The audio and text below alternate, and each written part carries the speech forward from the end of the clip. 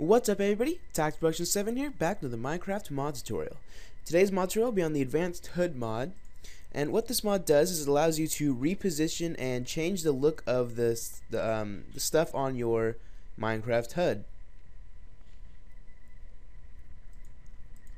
So let me go ahead and jump in my world here and I will show you how to use this mod.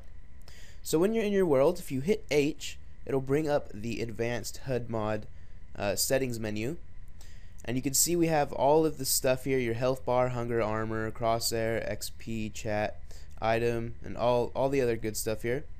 So if we go ahead and open this up, we can reposition it. So I can reposition my health bar to put it wherever I want. Say I want it at the top of the screen or something. But I'm going to go ahead and just try to stack it right here. You can also change the style of it, so now you can see it's double the hearts. Or it could be a solid bar or a smaller solid bar. I'll just keep it at double. The fade speed, I'm not sure what the fade is supposed to be, so I'm sorry I can't really show you what that is. Then the hunger bar, of course, you can move everything around wherever you want it to be. And again, there's the same style of double, big bar, or small bar. Then the item bar, you can either make this horizontal or keep it at vertical, or no, make it horizontal, make it vertical and keep it at horizontal. And again, you can reposition this as well. So I'm just gonna kind of toss stuff around here just to quickly show you stuff. I don't have any level right now, so you can't see the level counter.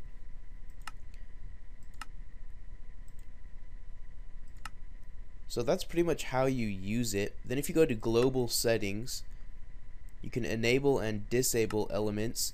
So you can turn your health bar on or off.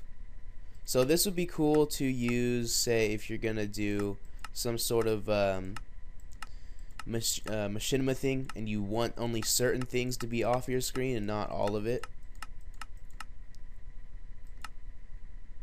You can change the binding key, and what this is the key you use to open up the advanced HUD settings. And if you click on this, it says push button now.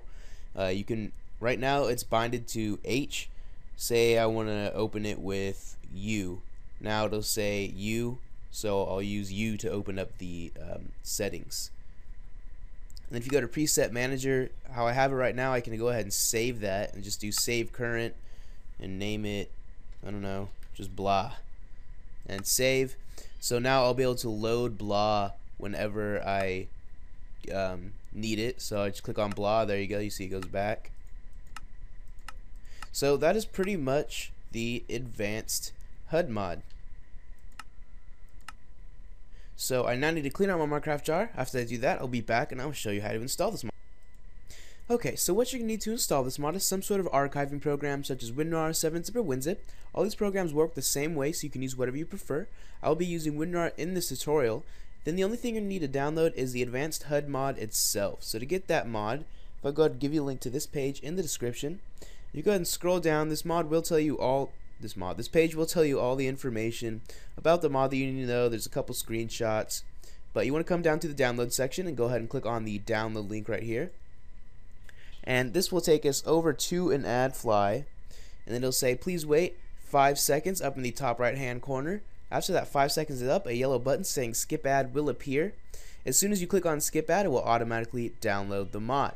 So that is how to download the mod. And when you're ready to install it, go ahead and come over to start, then type in %app data %, just like this down here in the bottom left hand corner. Then go ahead and open up your roaming, then open your .minecraft, open your bin, left click your Minecraft jar, then right click it and do open with, and select whatever archiving program you are using. I'm using WinRAR, so I'm going to go ahead and open it with WinRAR. Now your bin you're not going to need anymore, so you can go ahead and just close that. So once you have your Minecraft jar open, go ahead and open up the advanced HUD mod, highlight these 3 files and drag them into your Minecraft jar and hit OK. Go ahead and close the mod. Now in your Minecraft jar, you should see a folder called MetaInf. If you do not see this folder, it's okay. You can go ahead and just skip this step. But if you do see it, what you want to do is delete it. So go ahead and left click it, then right click it, select delete files, then hit yes, and that will delete meta-inf. You want to make sure you always delete meta-inf when you're installing a mod to Minecraft. If you don't, it'll make Minecraft crash. So after you delete meta-inf, you go ahead and close your Minecraft jar, and that is it. A very simple installation for this mod. So I hope this video helped you guys out. Thank you for watching, and I'll see you guys next time.